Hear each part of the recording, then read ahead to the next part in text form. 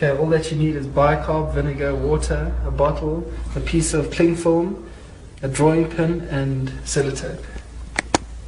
Okay, first thing you do is you fill half the bottle with water. To that point there.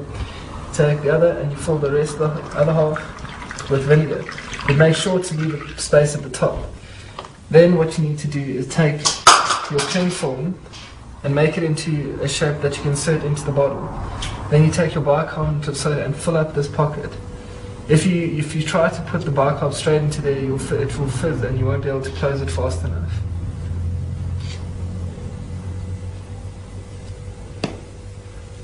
Okay, you better have your lid standing by. So then insert it in. Oh, a bit too much there.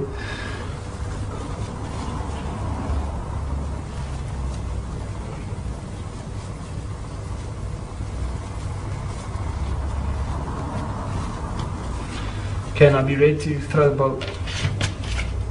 Okay, there you go. The next thing you do is take a piece of sellotape and secure a drawing pin to the side of your bottle.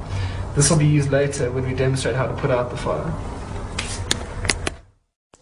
Okay, all you have to do is take your drawing pin and insert it into the bottom and take it out.